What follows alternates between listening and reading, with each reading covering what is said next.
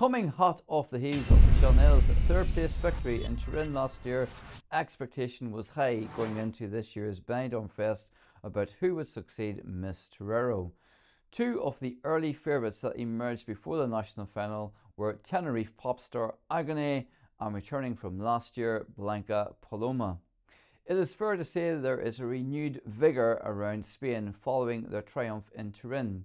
Eaea are actively trying to carry home the trophy and bring the contest to Spain after 54 long years without a win.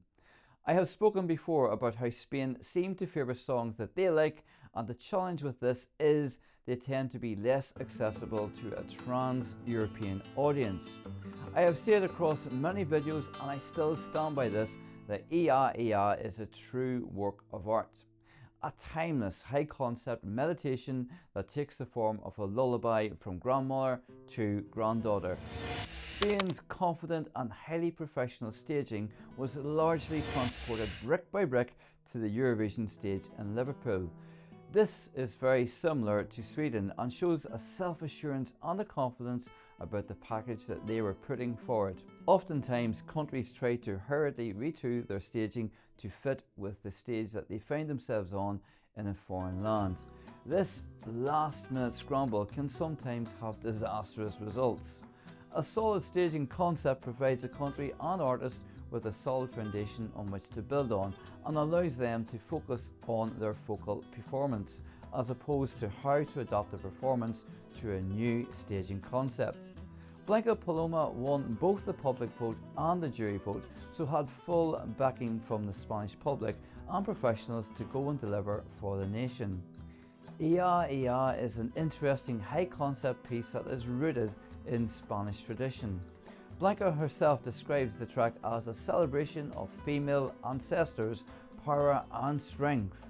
Going into the competition, Blanca was being widely predicted to do well. The bookies had her in the top 10 in the run-up to the contest, and out of the big 5 nations was the one being predicted to do the best. Many fan polls had picked this to finish in the top 3. Blanca's vocal is powerful and faultless.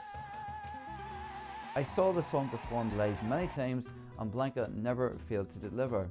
The Eurovision artists are constantly performing these songs at pre-parties and other events in the run-up to the competition, and it is of course expected that they will have off days or indeed times when they are not able to perform at their very best.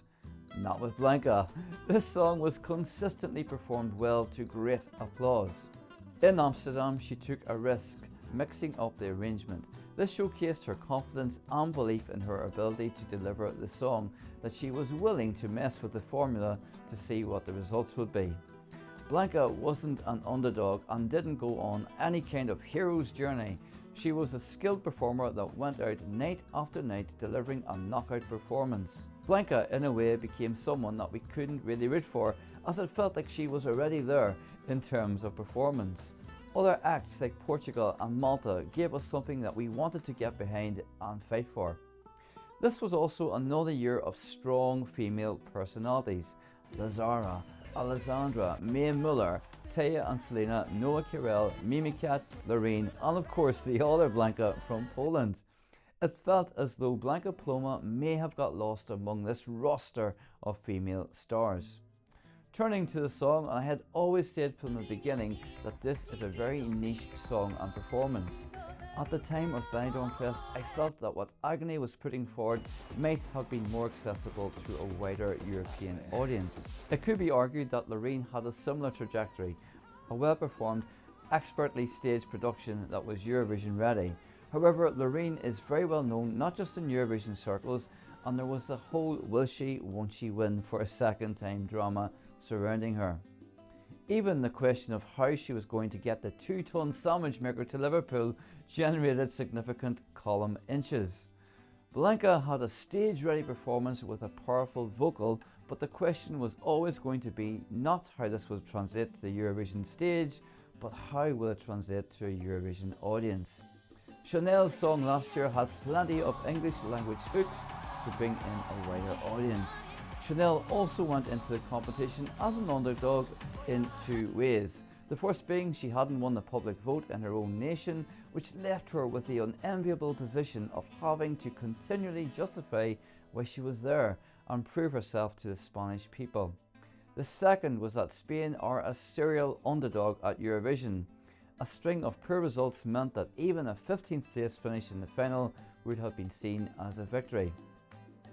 Slow-mo was fast-paced and highly addictive, and when it came to final day in Turin in 2022, it was so slick and so polished with an avalanche of momentum, it was destined for a top 5 spot.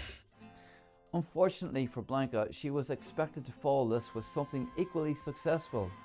The United Kingdom was in a similar position. Landing in one of the top spots means that to be seen as a success, you either need to equal the position or outright win, which gives the artist a mountain to climb right out of the gate.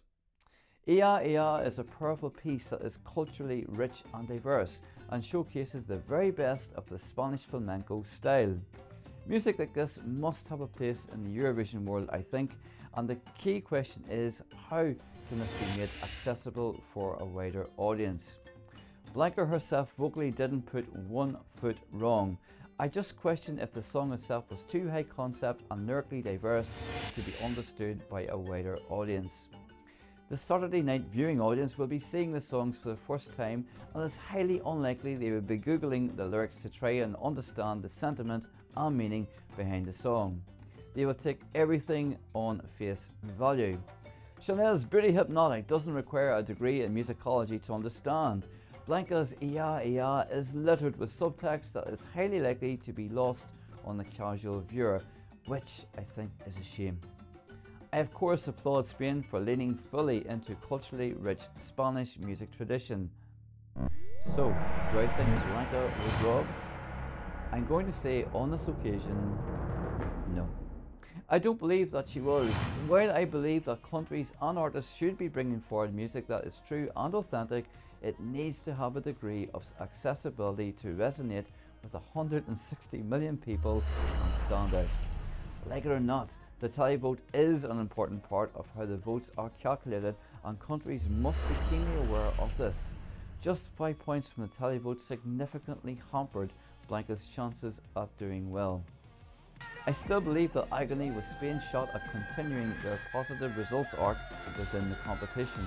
I think that Spain is certainly on the right track with the Benidorm Fest process, and they are certainly doing everything that they can to secure that ever elusive win.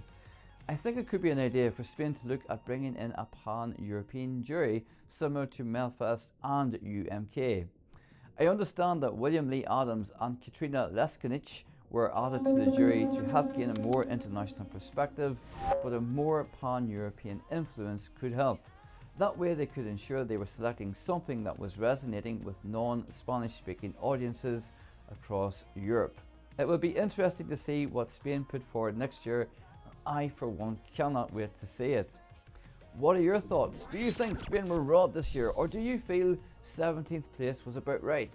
Please let me know in the comments below. I look forward, as always, to reading those. But until next time, take care, and I'll see you soon.